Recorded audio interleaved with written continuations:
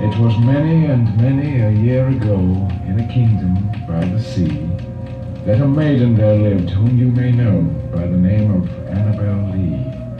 And this maiden she lived with no other thought than to love and be loved by me. I was a child, and she was a child in this kingdom by the sea. But we loved with a love that was more than love, I and my Annabel Lee, with a love that the winged seraphs of heaven coveted her and me. And this was the reason that long ago in this kingdom by the sea, a wind blew out of a cloud, chilling my beautiful Annabel Lee, so that her high-born kinsman came and bore her away from me, to shut her up in a sepulchre in this kingdom by the sea.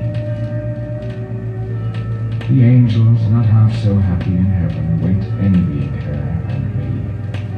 Yes, that was the reason, as all men know in this kingdom by the sea, that the wind came out of the cloud by night, chilling and killing my Annabel Lee.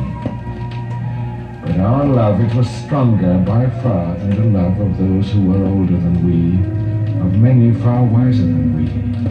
And neither the angels in heaven above, nor the demons down under the sea, can ever dissever my soul from the soul of the beautiful Annabel Lee.